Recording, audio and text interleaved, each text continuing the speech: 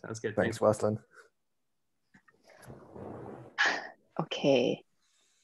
Um, Should we wait I'm like also gonna maybe pin. 20 seconds for people to come in? Yeah, Good. I'm gonna pin us, if that's cool Yeah, sounds with good. everyone. So while we wait for everyone to get into their own breakout rooms, do you guys just want to drop in the chat what you're most excited for about UCLA? Or I don't know, have you guys already ate food?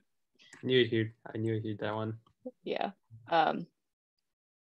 Has the deadline to submit your is it SIR, your acceptance, already passed, or when is that? It's like May, right? Yeah, May 1st. Okay. But yeah, I think the food was a big deciding factor for me to come to UCLA. The dining halls are chef's kiss. I miss them. Yeah. Which dining hall is your favorite, Weston? Covell. Koval. Yeah. I like beef plate the best. Beef plate's too healthy. I love my pasta. I used to eat so much ronde. Oh, me The too. burritos, the nachos. Mm-hmm. I miss it. That was a big part of my freshman 15, just ronde, because the burritos and the bowls, they're huge. Yeah. Freshman 15 is definitely real at UCLA, Mhm. guys. Mm-hmm.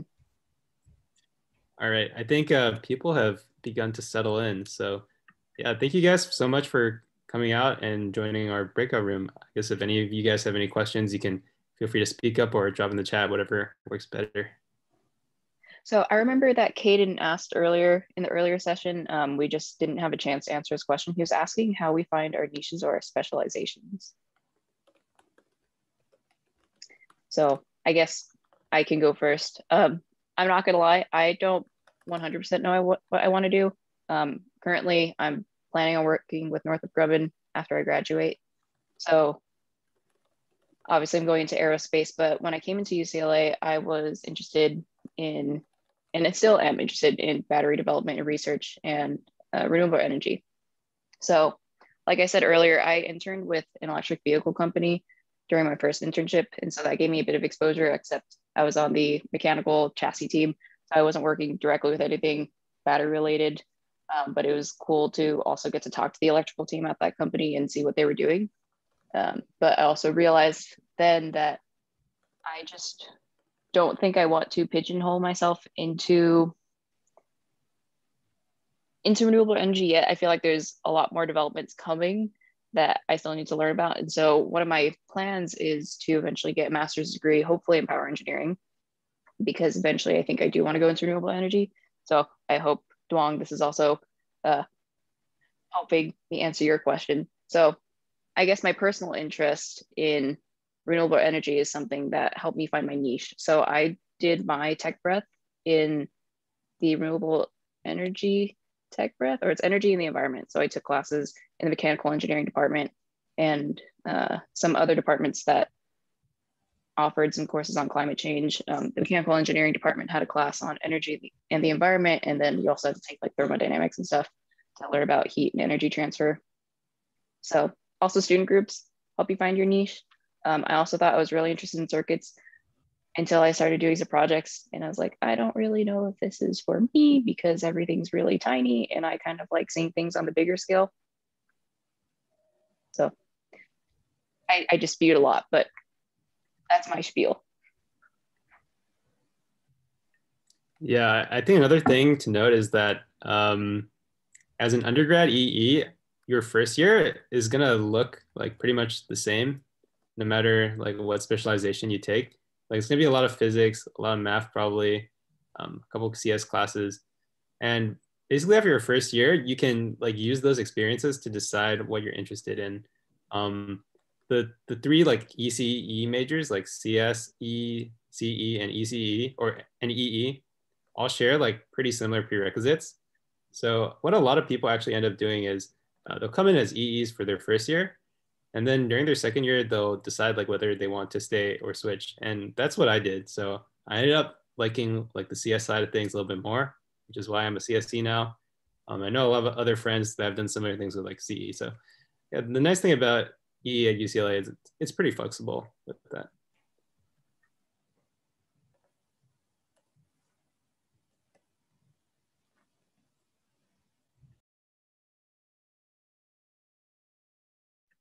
Wesley, I think you have a question about the battery and renewables thing.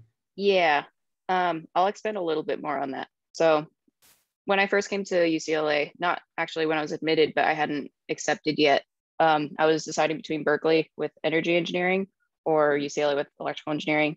I decided to go with UCLA because I saw the campus and went, oh my God, it's so pretty over here. Plus, I'm Southern California born and raised, so I'm kind of biased to staying down here. Plus, the campus is, it's gorgeous. But I found out that for battery development, which at the time is something I thought I really wanted to do, even though I have no engineering background. My parents aren't in engineering at all. I'd never seen a circuit. I'd never touched any coding stuff, just absolutely zero experience. But I thought I wanted to go into battery development and research. So it turns out that's more of the materials science major. And admittedly, more of the energy classes are in the mechanical engineering department. However, you learn a lot of fundamental basics about energy and transfer of energy and power and stuff in electrical engineering. It's just not what I expected. But the reason why I still decided to stay with EE instead of transferring to mechanical engineering is because I feel like EE is just more broad. And plus, I think if you want to work in power and renewable energy, I think you think electricity and stuff. So it might just be easier to stay with electrical engineering instead of going into mechanical engineering, because I think theirs is more on the big scale hardware kind of things. I don't know if that answers the question, but I think you can do literally anything with electrical engineering. I know a lot of utility companies that have like rotation programs for electrical engineers when they first start working. And so they place you into different teams and you get to go around and try out different branches of those utility companies in regard to their power and energy stuff. So for example, one of them is San Diego Gas and Electric. They have a rotation program for electrical engineers. All right, I see the question. Does any of the student orgs here use CAD for projects or events? At least for IEEE, we have a workshop. We have workshops every quarter. And one of the most successful ones has been like our 3D printing workshops. So we do offer that, but it's not really like a mainstay. It's not one of the main focuses of our projects. I know ASME does a lot of CAD work. That's the Mechanical Engineering Club. So if you're really interested in that, you could also look there. We've had people participate in both IEEE and ASME at the same time. So definitely a possibility. Not sure about you guys. Do you guys have any CAD stuff? I don't personally have CAD stuff. I have a 3D printer and I bought it to purposely force myself to learn CAD because it's something I want to learn. It's going very slowly because I'm trying to find motivation. You know, everything on being on Zoom, it's just kind of hard to want to push yourself to do anything. But there is a class on CAD under the mechanical engineering department, but I think during your second pass, anyone's allowed to enroll in it. It's called MAE 94. They have it every quarter. I've heard it's really good to get a base learning for it. Yeah, HKN doesn't do much with CAD, but if you are really interested, I recommend like checking out the Makerspace and also Creative Labs because they do a lot of stuff with CAD. Yeah. All right, next question is, do you think we would be able to come to campus in the fall of 2021? How would the projects work in remote education? Oh, wasn't there like a guide for what to respond to this question with?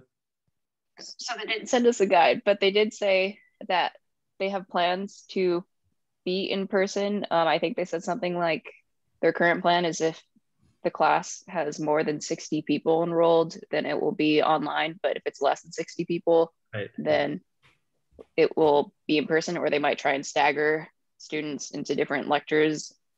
It's not 100% clear yet because, you know, vaccine rollout right now is it's hard to predict the future. You know, it's becoming much more available to people, but that's only in specific areas. In other countries, I don't really know what the situation is. And Yeah, at least for like the remote projects thing. So this year, obviously everything is online, COVID, and we did all our projects remotely. So that involved like getting signups and then shipping out parts, doing like online lectures. We use like our Discord server to, do like team meetings and then checkoffs and stuff. So no matter what like next year ends up looking like, I'm 99% sure that at least we're committed to like making sure everybody can participate in our projects, no matter if you're, at home or you're on campus. Hoping that most of you guys are able to be on campus for the experience, but yeah, I guess we'll just have to wait and see. But don't worry, we're gonna try to include everybody.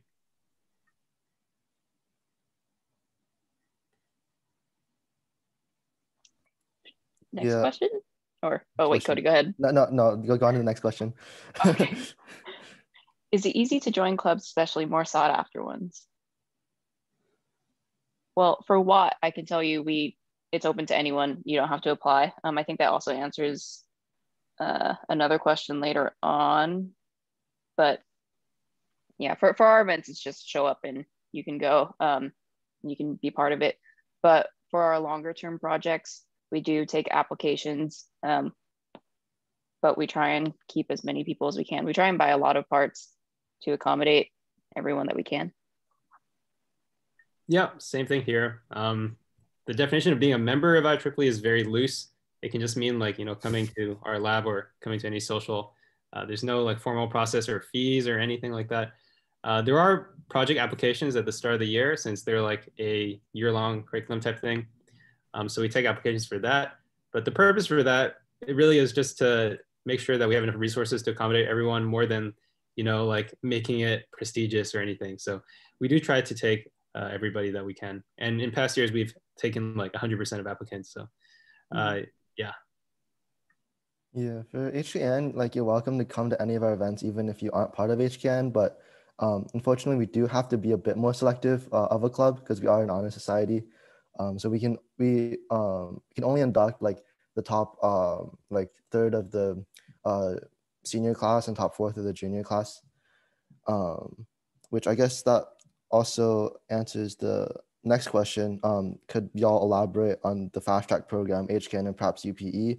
UPE works similarly to HKN in that they only induct like the top third of like the junior CS or senior CS students and the top fourth of the whatever. It's like similar criteria. Fast track, it's like you kind of get admitted into it. And like what that is, it's like during the summer, you basically do like a research with one of the faculty and it's like guaranteed. I'm not part of fast track and I don't know if Weston and Brian are, but you don't have to be part of fast track to have a successful and fun UCLA engineering experience. So, or even be part of HKN. So, yeah. Yeah. I wanted to elaborate one more thing on the clubs, on how easy it is to join clubs. So we can only speak on our 3 clubs here. There are other big clubs like Bruin Racing, and that one I'm pretty sure is selective.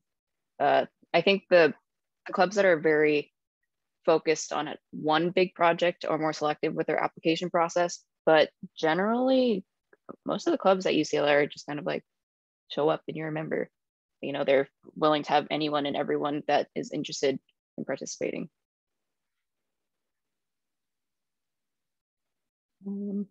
Okay, so another question. More generally, are there any big pieces of advice you have for all of us going into the ECE program? Be open to learning. Manage your time well. It will admittedly be difficult at times. Some of the courses are particularly rough, but I think that's how I made a lot of friends. Also, most of my friends are from Watt, but we would work together on class homework and struggle together. And so that's how you form some really strong bonds here. But I think also just being open to learning anything. If you go in with the mindset of, oh, I don't really care about this. And admittedly, this is how I thought a lot about my classes when I first started at UCLA. I would think, oh, I don't really care about this because I only want to go into renewable energy. I admittedly didn't do very well in those classes. and that is on me for not being willing to really learn it. So just be open to learning anything. Yeah, I have some tips too, and they're going to be pretty different from Westland's. My first one is to use bruinwalk.com. I'll link it below. It's like Rate My Professor, but you basically get to see like some past reviews for professors as well as like grade distributions. That's really helpful for picking classes, picking GEs. That's really nice. Another one would be to use your test banks. Test banks are your best friend. I'm sure Cody can tell you a little bit about that one. But yeah, a lot of times student organizations will hold like past or midterms and finals from your classes, and that can be really helpful for studying. And the next one is just try to have some friends in your classes and study partners, people to vent about, discuss things about, and yeah, your freshman year is pretty nice in that you have a lot of friends in a lot of people in your classes, and it's the time to just like meet new people and try to enjoy yourself too much. Don't spend all day studying locked up in your dorm. Try to experience life. So yeah, that's my tips for you guys. Yeah, to build off of Brian's point about the test bank, it is pretty useful. HKN has one, and if you join, you get access to a test bank. But even if you aren't HKN, you just ask a friend that's like in HKN to just grab a test for you. That's what a lot of people do. Yeah, and then about Bruinwalk, there's a lot of very juicy reviews on there. I sometimes read it for fun, but yeah. Oh yeah, don't get 19p. It's too many swipes. Go ahead. We will take your extra swipes. Yeah. Please get 19p so Brian and I can just mooch off of you guys next year. All right. Next question was, can anyone join IEEE or WAT, or is there an application process? I think we covered that one, right? Mm-hmm. Yeah. Okay. Can you take courses across majors or schools?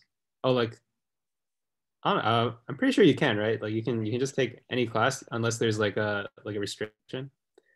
Yeah, I think you can also do that with your tech breath. I guess it depends. If you're just asking to take classes for the fun of it and not to fulfill any requirements. So generally for that, you will have to check and make sure that there aren't any restrictions. But for example, for my tech breath, I took classes in mechanical engineering and in the atmospheric and oceanic sciences department. And that one is not under the engineering department. I'm pretty sure it's under the College of Letters and Science. But also GEs are going to be in other departments and schools. So yeah, you can. I think generally on your second pass is when they release the restrictions so that anyone can take a course. But I have seen a couple courses where they don't remove that restriction. That's very rare.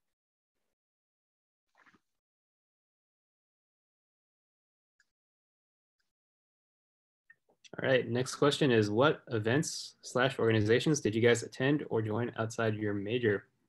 So my first year, in addition to doing IEEE, I was also a part of ACA, which is like Association of Chinese Americans. Basically, you just get like sworn to a family, and then you can meet some like other people. So that was pretty fun. I was also like a really big music nerd in high school. Like I played clarinet, I did like marching band, orchestra, all that stuff. So during my freshman year, I auditioned for like the UCLA like wind ensemble as well as the orchestra. So I spent 2 quarters playing in there. So yeah, I think a lot of the time people worry about like the time commitment and like balancing that alongside of school. And I think that eventually you will like find time to do the things that you really want to do, and like cut out all the extra stuff. But don't be afraid to like join a lot of different things your first quarter and try to get a feel for what you like. Yeah, for sure. And for me, I'm part of a Asian American Christian Fellowship. So yeah, if like you're religious or you want to stay true to your roots, feel free to do so. I think it's encouraged to just stay true to who you are at UCLA. I'm admittedly not part of any other events or organizations outside of what's in the electrical engineering department. Or I was in another club that was engineering related, but it wasn't under any specific department and doesn't exist anymore. So I can't give good advice for that. I'm really sorry. Is it possible or recommended to graduate in under 4 years? You definitely can. It is really hard because you would have to be taking 4 or 5 classes a quarter. And generally, I would not recommend taking more than 4. And even with 4, I would recommend taking like 3 of your major or core classes plus a GE to kind of balance it. It can be a lot of work. But I do know people that graduate 1 or 2 quarters early because they take summer courses, but that also means that they generally don't have internship experience because they're trying to do almost a full course load during the summer, which doesn't leave them time or room for an internship or research experience. So I wouldn't recommend it. Plus, your senior year is supposed to be your most fun year, and it's generally the time where, assuming that you planned your classes well, you should have most of your GEs during your senior year. So it's more of a relaxed year, and then you can take more time to enjoy yourself and enjoy campus and really appreciate the last 4 years before you either go to grad school or go into industry or do something else, you know? Yeah, I have some friends at some other like UCs who like their engineering programs are pretty sparse and they can get away with like graduating in 3 years, but UCLA is not one of those schools. There's a lot of classes you got to take. Mm-hmm. Yeah, the only way you're graduating 4 years at UCLA is like if you come in with like all of your lower div physics done and all of your lower div math done. And I have one friend that came in like that and he's graduating in 3 years, but like that's the only person I know that's graduating in 3 years. So yeah.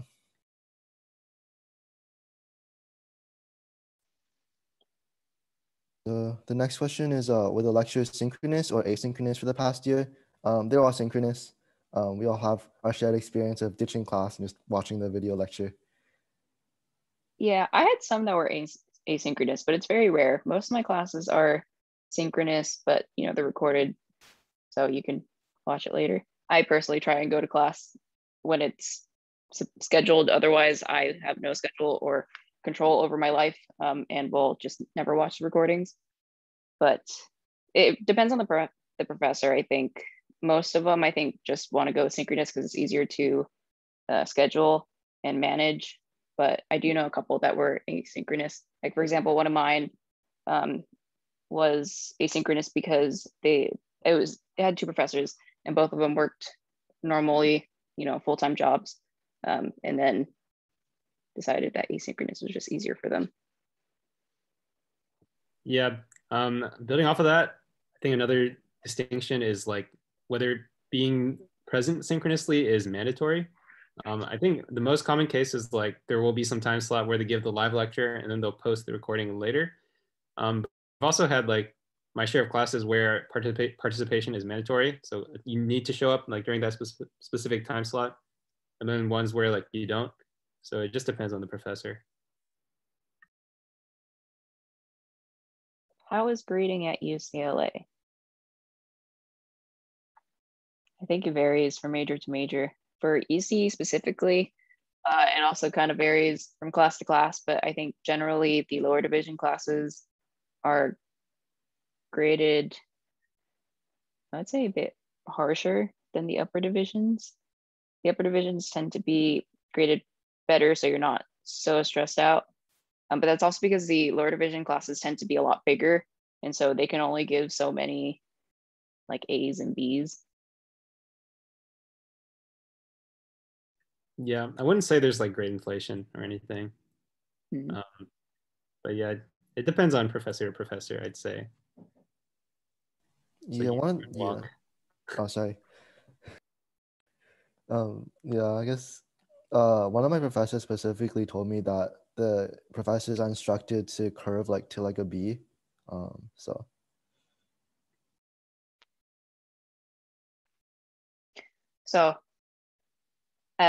Yeah, okay, I'll go over this a little bit again.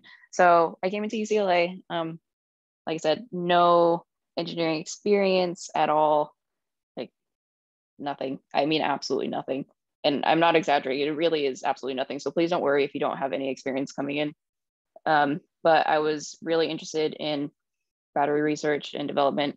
And renewable energy, still interested in renewable energy, maybe not so much the battery side. I'm more interested in battery applications rather than the development of batteries, just because I'm not really good at chemistry and, you know, the materials science aspect. So I think that's better left to people that are more knowledgeable with that. But I guess the reason why I was interested in that stuff is because I was really interested in working at Tesla, because, you know, at the time Tesla was like super big rising company. You know, it's still a very sought after company to work at, but at the time, I don't know why, I was just like obsessed with it. So I came to, I think it was Discover Engineering. I think it was the day after Bruin Day or something. I'm not really sure, but I remember asking a professor at one of the electrical, and I think it was just electrical engineering seminars where you get to ask professor questions. I was asking about battery research, and he said that that's more something that the material science and engineering major focuses on. So if you're more interested in that aspect and the actual like chemistry and materials stuff behind batteries development, then I would say look into materials engineering.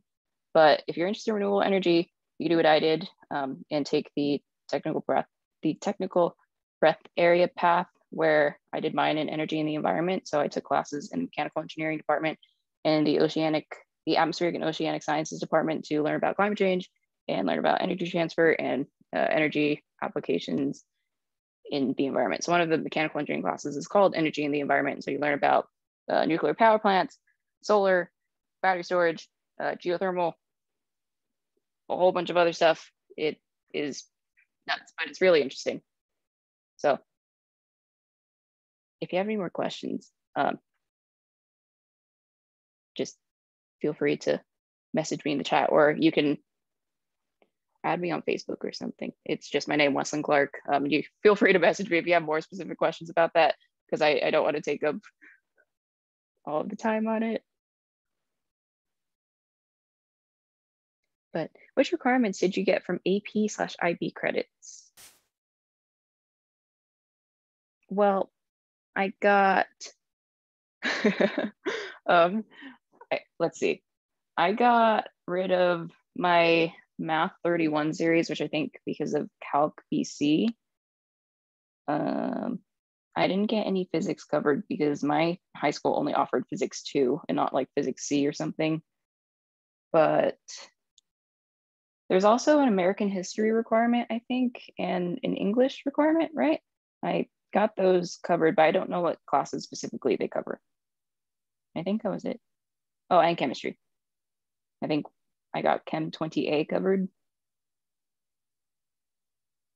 by AP Chem. Yeah, so I guess it's like AP Chem, AP Lang, I think. And then Physics C gets you out of like one physics class. And then Calc, I think Calc gets you out of like 2 math classes or something like that. But I think it has to be BC and not AB. Yep. Yeah, I think AB only gets you out of the first math class. Yeah, 31A. If you take Calc AB and get a 4 or 5 on that, you get Math 31A covered, but then you have to take Math 31B, and that's all about series or Taylor series specifically, I think. So I hope you took Calc BC. Yeah, another thing is like for some reason your AP credits count towards your unit cap.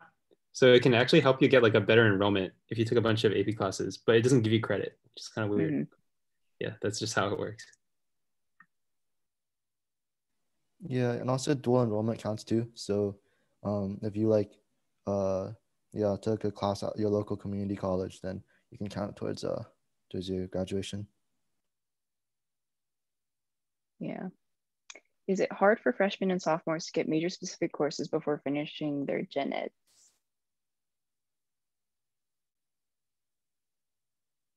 I'm not gonna lie, the first pass can always be a bit stressful. I think particularly for the lower division courses, because everyone just has to take them. So for the math series and the physics series, it can be difficult to get the classes, but they normally offer multiple, very large size classes, multiple lectures, so under different professors and at multiple times. And I think they generally try and schedule the courses throughout the year so that you have multiple opportunities to take it in case you didn't get it during that one specific quarter.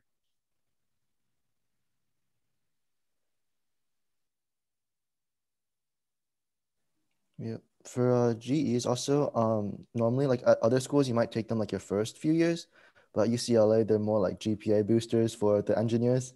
I know, I think Brian and I were talking about it. We were like, yeah, we saved all our GEs for senior year. So yeah.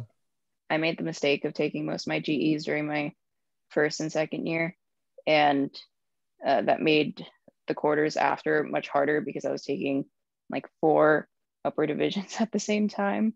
So I would recommend, if you can, trying to keep your GEs later on in your academic career. Yeah, there's some funny Gs too. I think there's like an anime GE that comes around once a year. And Scan 50, keep that in mind. Scan 50 has been my favorite, and I think it's one of the top GEs. It's like all A's, really easy, really interesting. You have to read for it, but the readings are actually fun because they're stories. So, and plus I'm pretty sure that freshmen actually, I think a lot of GEs are only open to freshmen during first pass or something. I don't know. So, but how do the grade curves work?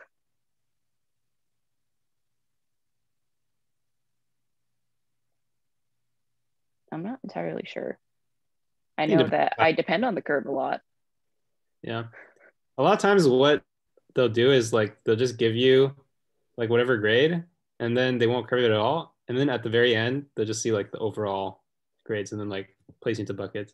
So it can feel like a bit of a black box because you don't really know like where you're going to get curved until the end sometimes. But I think that's definitely on a case by case basis. Every professor has like a different policy. Usually pretty good about going over it like in their syllabus at the start of the quarter.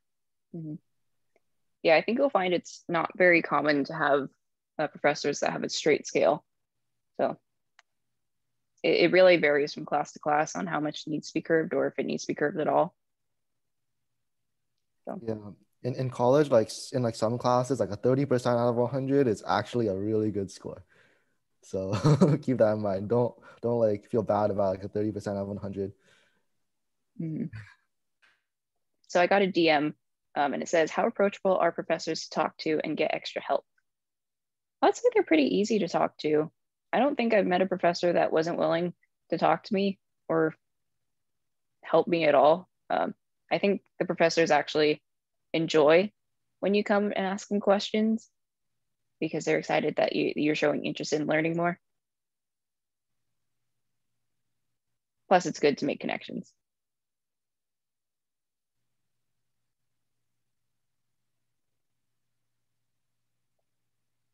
Next question. Okay. Did you take physics, C, EM, or mechanics? And do you get out of the class for each or out of each? I didn't take either of those. It's only mechanics. E&M doesn't give you anything.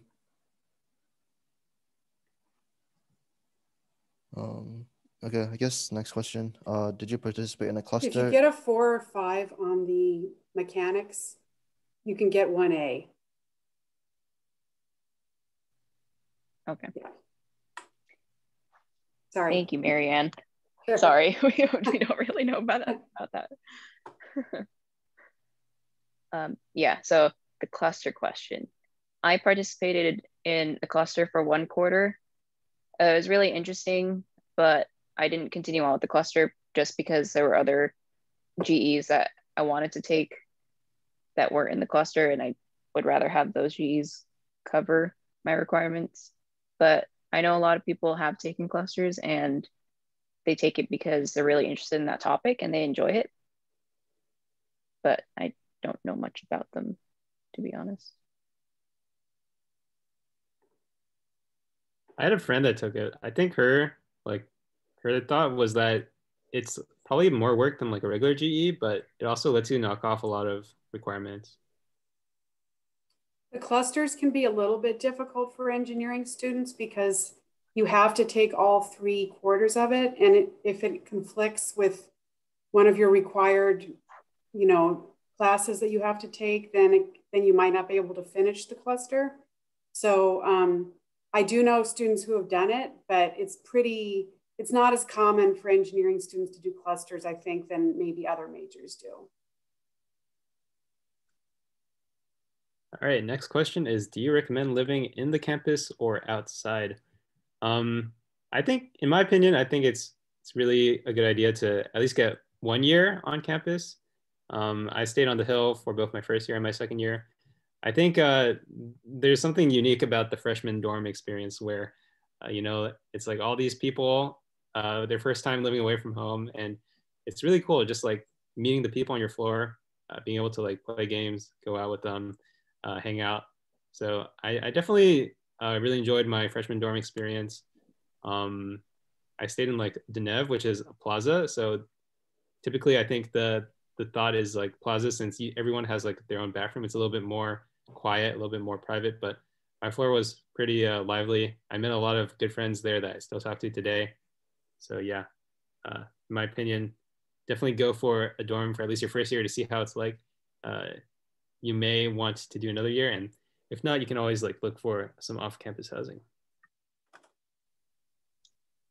I have actually never lived on campus, which is not very common for people that are not transfers. So the reason why I didn't is because I was very picky about the dorms. And I don't know why I didn't. I would recommend that you should, because I wish I did. Admittedly, it made it harder to make friends. I had to go to every single event that I could for any clubs I was part of, just to make friends. And also the walk to the Hill to get, food, because I had an off-campus meal plan. It can be a bit rough because it's very uphill. So I don't know. I would just recommend living on the Hill if you can, because it's a great experience. Like Brian said, great way to meet people, make friends. Yeah, don't do what I did. But I guess also a caveat to this is that I'm from Southern California. I'd been to LA quite a number of times. I'm not from LA, but I was familiar with the area. So Yeah, I definitely recommend living on the Hill like your first or second year. I've actually met some of my best friends just on my floor in my dorm. So yeah. I got a couple of DM questions. So how accessible are the professors in general, especially in lower division classes? And then there's another one I'll ask after. So I'd say pretty accessible.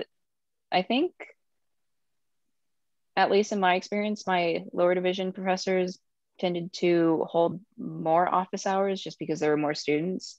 And so they were trying to accommodate any time conflicts that people had. And plus, they seem pretty open to letting you schedule office hours with them in case that you can't make it to their general ones. So I would say pretty accessible. Yeah.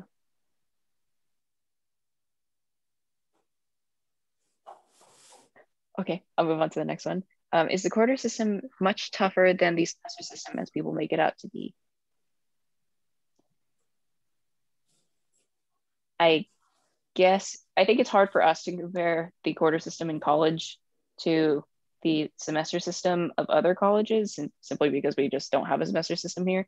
I guess in comparison to high school, if your high school was on semester system, which I think most high schools, at least in California, are, it can be tougher in the sense that it's much faster paced sometimes, or at least that's what it feels like. But you also have to remember that you're going to be taking more classes just because you're on a quarter system. So I think each class has it has less content than what you would take in a semester long class. So it's also, I think it's kind of nice in a way because it's easy to remember, like, oh, there's only 10 weeks for every single class you're going to take. So if you're also really struggling in a class, that means you only have to take it for 10 weeks instead of a whole semester.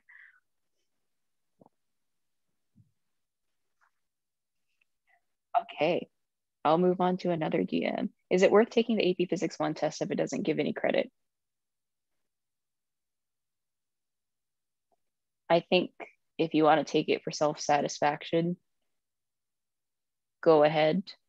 But if you have to pay full price for the test and if it's not going to cover anything, it also helps because you would still get credits in the sense that it could boost your standing when you come into UCLA. So like Brian had said earlier, it might give you an earlier enrollment time. But at least when I took it, I think it was just kind of required by my teacher in high school to take it. So I think it's a personal choice. And is it easy to get a parking permit? I don't really know. I don't think any of us drive, right? No, I don't have a car here. I think what most people end up doing is if they live on the hill, they're not going to bring a car since they can just walk everywhere. And for a lot of people that live like in the surrounding apartments around campus, I think most people, if they bring a car, they usually walk to campus and don't get a parking permit. I think is most common. But yeah, maybe Marianne, you know a little bit more about that. Yeah, I think it may be a little bit tough with parking permits. That's what I've heard at least. As a staff member, it's not an issue, but for students, I know it can be. However, I think for fall quarter, it may be a little bit less congested because there may still be students who are not going to be coming to campus or doing virtual coursework. So it may be a different story this fall, but you should definitely contact the parking services just to make sure. Mm-hmm. Oh, Marianne, I was wondering, we got a question like at the very beginning of the breakout session asking if we could give more information about fall quarter and what it'll look like. Yeah, we actually don't have that information. Even we don't have it yet. There is a website where you can go. Let me put that in the chat. That you can go to. Just they'll put all the updates of what's going on at that website. I shared it, Marianne. Sorry? Oh, I shared the link. You put it in there. Great, thank you. Yeah, Anicia put the link into the website or into the chat. And anytime they have more information, they'll update that website. Thank you very much. So where can they find job placements report for last 2 years of EE and CSE graduates?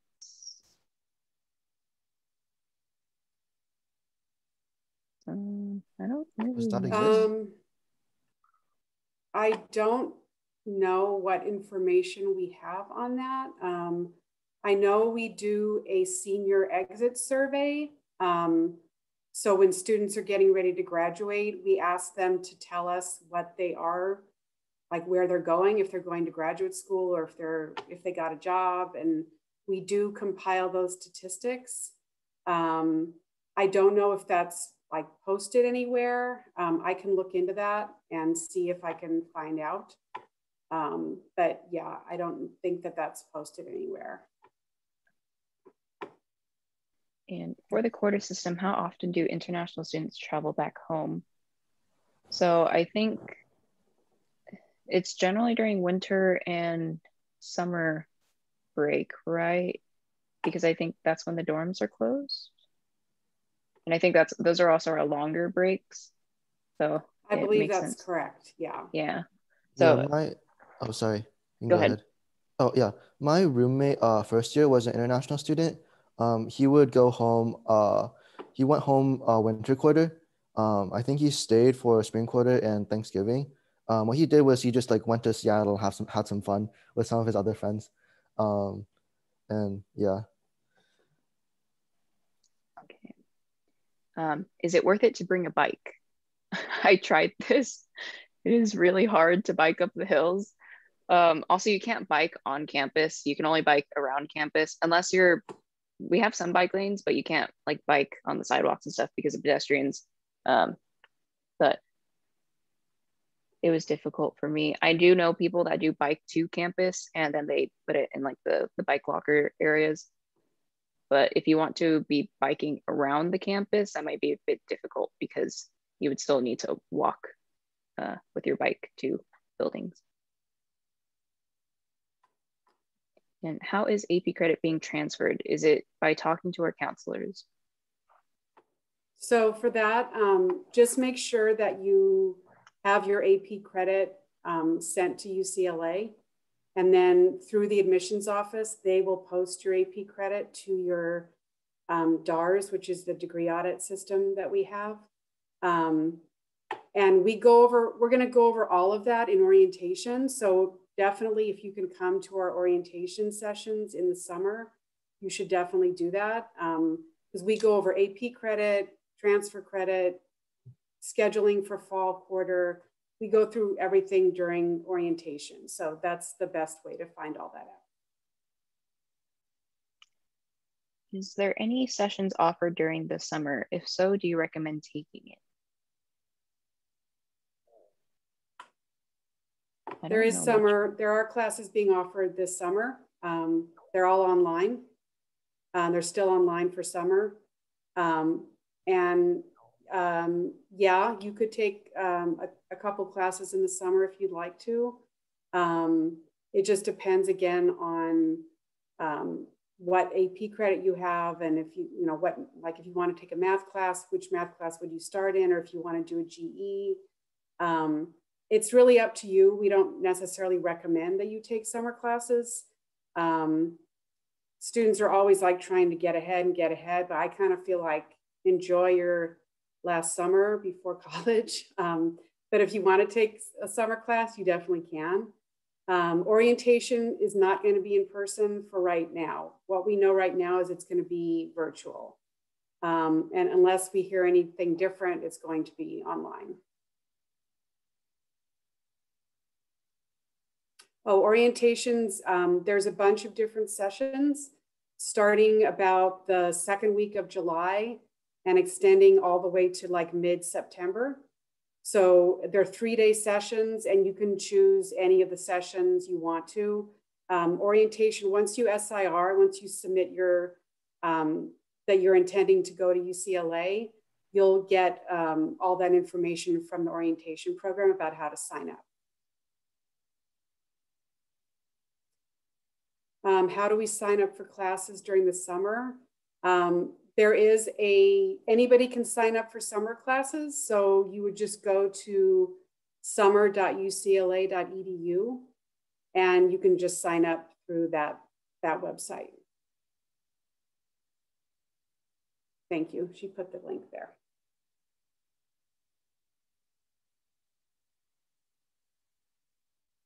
Yeah, do we have any more questions?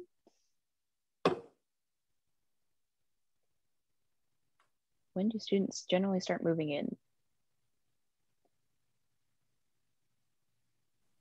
I think there's like week 0. It's like the week before week 1 of like fall quarter where students start moving in. I'm not good with dates, so I don't know when exactly that is. So yeah, it's like late or mid to late September generally, because we normally start at the very end of September or very beginning of October. That's right, yeah. Mm-hmm. Yeah, I just posted a link to the academic calendar for next year. So that usually has like all the important dates.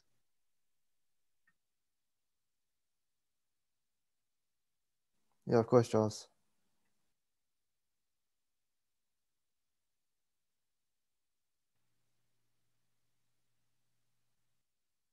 Did you guys all watch the NCAA March Madness tournament? We don't speak of that. Hey, made the Final Four, man. I know. Oh, that game hurt. That was heartbreaking. Taylor, right? Yeah. Yeah. That was crazy indeed. Uh-huh. Yeah, I was on a call with other people on Zoom and all of us were just speechless. It was like, yes, no. Yeah. It's like that Reddit, that subreddit, yes, yes, yes, no, or yes, yes, no, or something. Is each student assigned an advisor? Yes. Mm-hmm. Yes, each student is assigned a faculty advisor, and you're required to meet with your faculty advisor at least once a year. And then you have the academic counselors too, who are, I'm one of them, and you can get academic counseling in our office, and you also have a faculty advisor.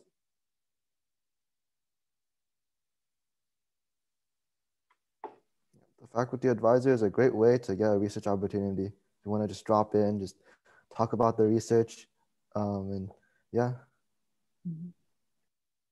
When can we start getting academic counseling? So that starts basically in the summer during orientation. So you can ask any questions you have during orientation, and then officially, I guess it starts in the fall when you start your fall quarter.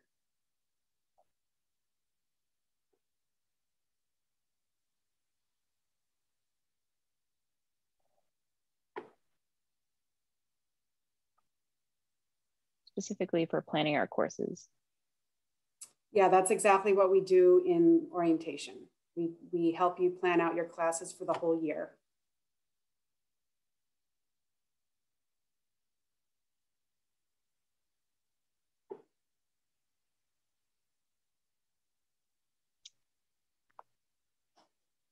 Do any of us have on-campus jobs? I do not. I helped teach ECE3 for a couple quarters. So like for that, like if you get like, I think it's an A or A plus in Briggs ECE3 class, he'll email you and he'll be like, hey, do you want to help me teach ECE3? There's also like a lot of opportunities, you know, like the dining services, they offer a lot of student jobs. The bookstores offer a lot of student jobs. There's also like you could help teach like classes, you know, like ECE3, the physics labs also like they love learning assistants. You could also try to get like funded research over the year. Yeah, there's like a lot of opportunities. So yep, just yeah, just apply for them.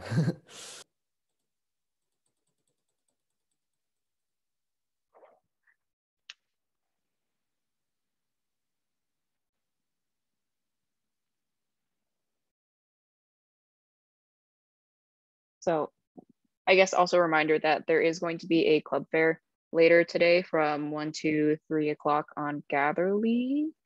I will find the link for that and post it in there. But our clubs are going to be there. Yeah, okay. All three of us are going to be there. So you can always come by and ask more questions if you think of any in the meantime. But I'm also going to drop IEEE Watt's website, and I'll find the link for Discover Engineering, the virtual fair right now too. Also, feel free to add me on LinkedIn or Facebook. You know, I'm always happy to answer any questions that you guys have. Yeah, on that note, I will also plug IEEE's links. So here's our link tree. If you click on it, it'll contain like more links to like our major websites. So definitely recommend you to join our Discord server and our Facebook group, as well as sign up for our mailing list. And yeah, same as Wesleyan, if you have any questions, feel free to hit me up either on Facebook or on Discord, send me a message. Happy to answer any questions you have, either about, you know, IEEE or just UCLA in general. But thank you guys for coming. Yep, same here. If you want to add me on like any social media platform, you just like look up my name. I'm free to answer any questions you have or just chat about random stuff. Also, the HCAN Discord is in the chat if you want to join. So, yeah. All right, and we look forward to seeing you guys during orientation. Yeah, congrats again on getting into UCLA. Congratulations.